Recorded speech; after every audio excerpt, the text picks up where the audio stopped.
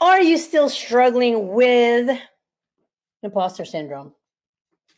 Do you still freeze up doing a Facebook Live?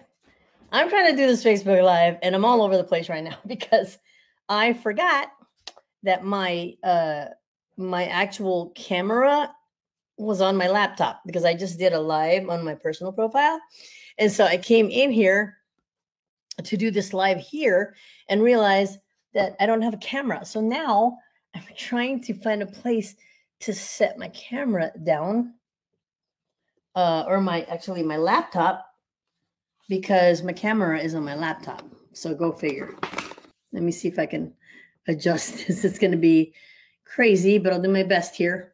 So yeah, so now my laptop is kind of hovering on here, but let's get back to I apologize for like the crookedness of this video. But it is what it is. Nothing's ever perfect, right? I did a live on my personal profile, which was much needed because I just celebrated my 25th anniversary and I wanted to say thank you to everyone. And I wanted to see how everyone was doing. So if you guys are popping on here, please say hello. If you guys are watching this on replay, please say watching. And I can come around and say hello to you. But I wanted to talk about, this problem that we have and why we freeze up on our Facebook Lives. And and one of the main reasons is that we feel imposter syndrome. And so, and I thought, I coincidentally talked to someone today who was telling me about how they struggle with this. And I'm like, that is a coincidence because I was going to bring that up. But it just goes to show that everybody in our industry, in our business goes through this at one point in their their business career or their journey, I should say. And so I wanted to kind of try to smash that thing, try to get those fearful thoughts out of your mind. I remember when I first started doing these lives, in particular, the attraction marketing ones, I was so fresh. I was new. I literally was still in the struggle mode in my network marketing company, let alone trying to be informational and provide value for people on here. First of all, can you hear me? Because I had this problem earlier where people couldn't hear me. So hopefully, if you can hear me, please somebody tell me. Because earlier on my profile, people were like, I can't hear you. And I had to start over and all this. So it'd be great if someone puts like a 1 or something in the comment to let me know that they can actually hear me. Otherwise, I'll keep talking in silence for the next 10 minutes. So anyways, I started off and I was thinking, gosh, what can I possibly share with my audience? Thank you, Jill. I really appreciate that. What can I possibly share with my audience that will make me an expert or will make me sound like an expert? Because it was so difficult for me. It was a new industry for me. I was only in network marketing for a year at that point. And then it was so new to actually be coaching on attraction marketing because I was, when I first started doing lives, I believe I had been in attraction marketing for like not even 3 months and not even in a high level mentorship at that point yet. I was still in basic, I just bought the book kind of thing.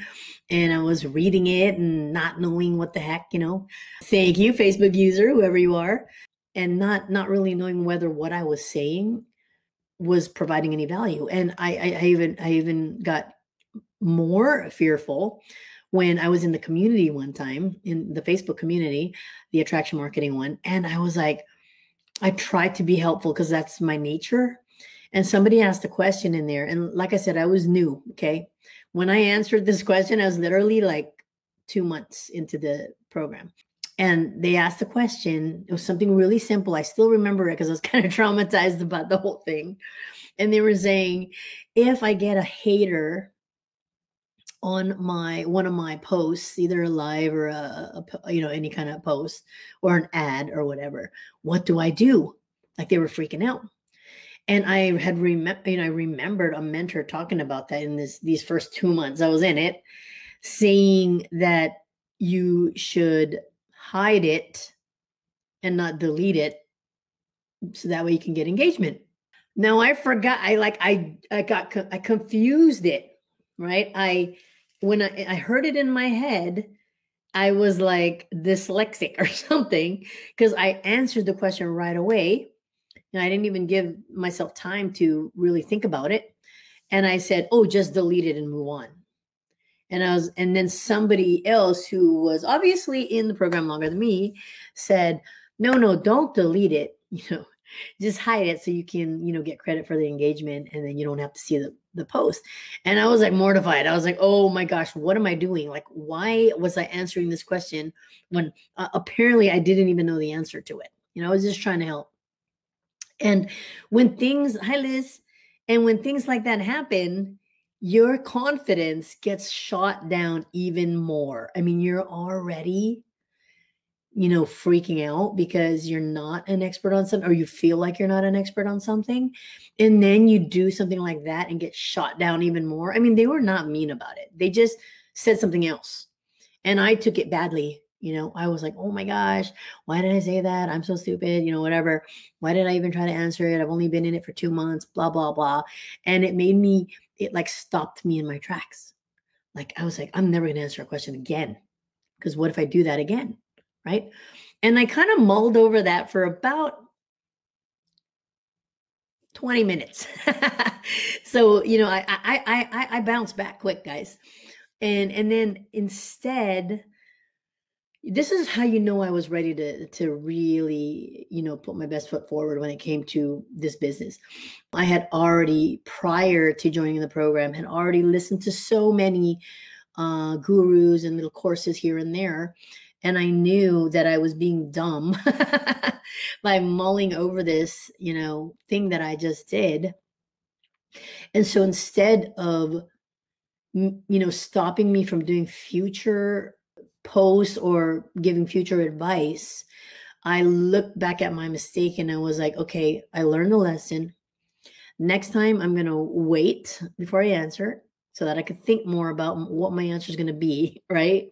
Don't jump to answering things really quick when you don't know exactly what the answer is, right?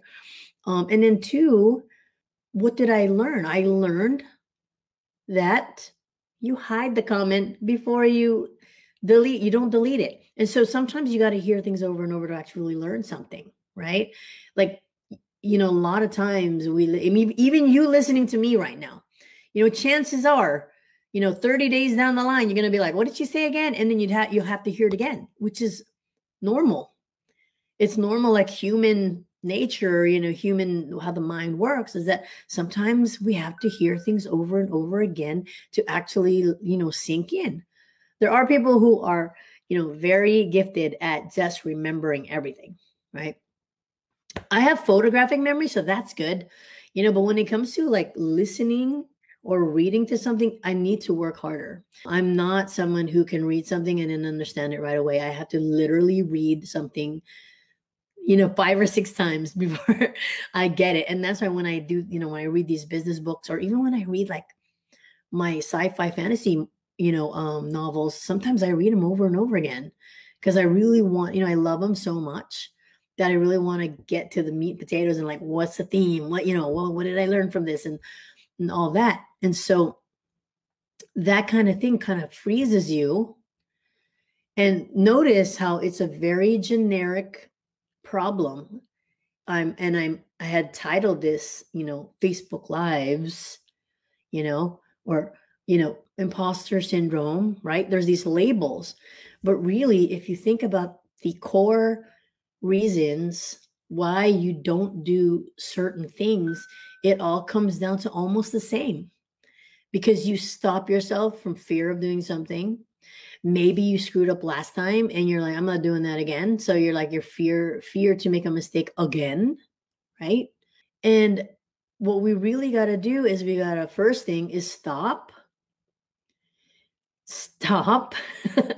meaning stop those evil thoughts.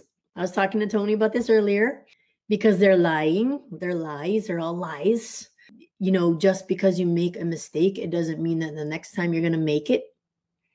And even though your brain is telling you, oh, don't do it. Don't do it. You might fuck up again. Whoops. Sorry. You know, but they're lying. It's like a devil on your shoulder, right? You got the angel and the devil, right? And this one's saying, no, don't do it. Don't do it. Don't ever do it again. You know, you're going to look stupid. And then this one's like, no, just use it as a lesson to move on, you know, learn a lesson. You know, what's 3 things you did right? What's 2 things you didn't? What 1 thing can you do different next time to make it better, right?